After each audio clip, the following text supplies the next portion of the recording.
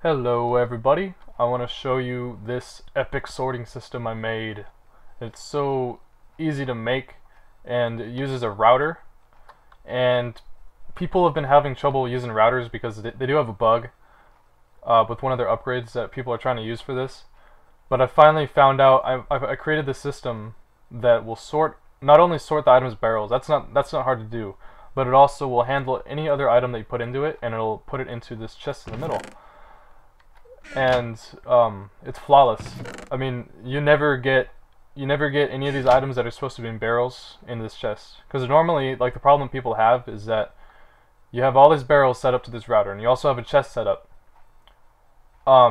If you put, for example, if I put bread into the sorter, and it would search for all the valid destinations, and it would find the bread barrel, and it would find the chest that's at the end, trying to collect all the items that don't go into barrels.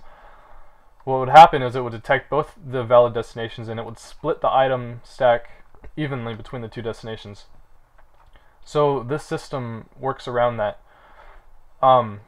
Basically the way it works is, if you put an item in the router that's not supposed to be in a barrel, for example, here's the ones that do go in barrels. You can see you just put them in and they go instantly, they get sorted out and they get put into their barrels. But if you put something that doesn't have a barrel, it would be stuck there for a second because it's a clog. But I have a way to pull these out if it's been clogged for a while. So that's how, and then it knows, well, if it's been clogged, pull those out, put it into the extra output barrel. So this fixes a lot of problems people have been having. So let me show you how it works. Over up here is the way in. It's not very complicated.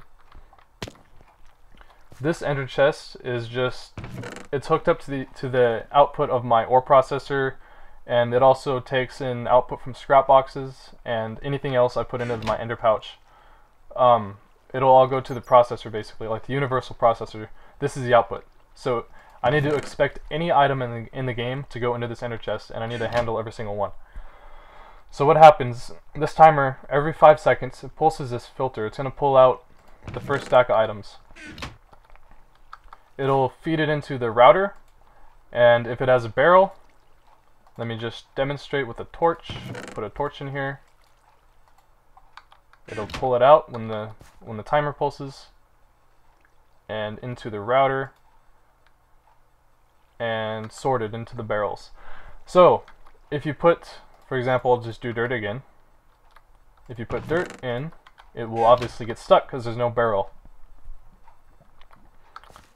So when it gets stuck, these pistons push they will pulse once every once in a while, but they only pulse at the right times. You can't have them running constantly.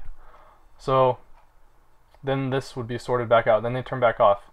Now, the way I do the timing for the redstone engines is that every second pulse of the timer, they toggle on and then they turn off once. So basically, you can see if you put in an item that's correct. Let me just put a bunch of these so you can see. One that actually has a barrel, the redstone engines are pulsing anyways. So see, they pulse anyways, but if it's an item that's going to be sorted, this inventory will be empty. See, it empties out, these things pull. If the item was a good item, then it's not pulled out by the engines. But if it's a bad item, then it will be pulled out. So that's how it handles it. I don't know if that makes sense, but it's kind of hard to explain it. If there's a clog, these things will take care of it, and they're going to try to take care of it even if there's no clog, because they don't know the difference. But and also the only other thing to explain is that all these barrels are connected to each other. See, this wall, the router's touching this wall, and then in order for it to detect the other barrels, I have to have another barrel connecting them. I just have a cobblestone barrel and another one to connect all the walls. And finally this one.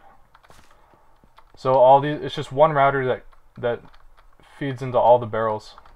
I don't know if I already mentioned this, but I gave this thing the upgrades speed boost, and bandwidth. Now, the thoroughness upgrade, which is what is supposed to be fixing this problem, it's supposed to fill one machine or barrel before moving on to the next, which is what would fix the problem. You'd be able to probably just put a chest at the end of a big wall and it would do all this work for you.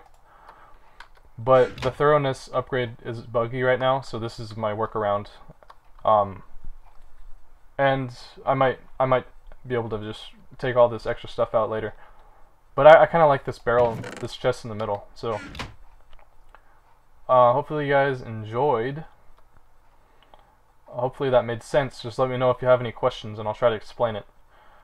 Let me go back over here so you can see. Actually, I'll explain the redstone.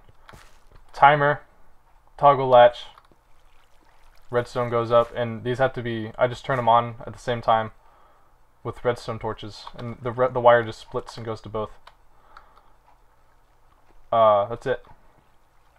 So, oh, also, make sure that the length of this wire, or I mean pipe, is the right length, where when something is actually a proper item that's going to be sorted into a barrel reaches the router, it's not going to be pulsing the redstone engines at the right time, at the same exact time, where it's going to pull out the items that should be sorted.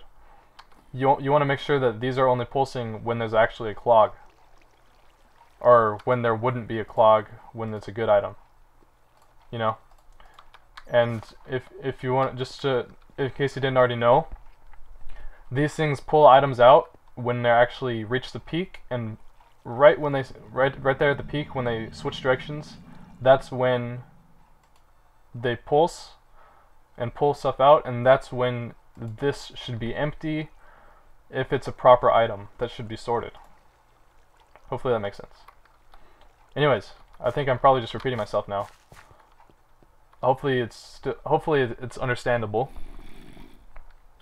And I hope you guys enjoyed, and if you liked it, check out my other Minecraft videos. I will see you next time.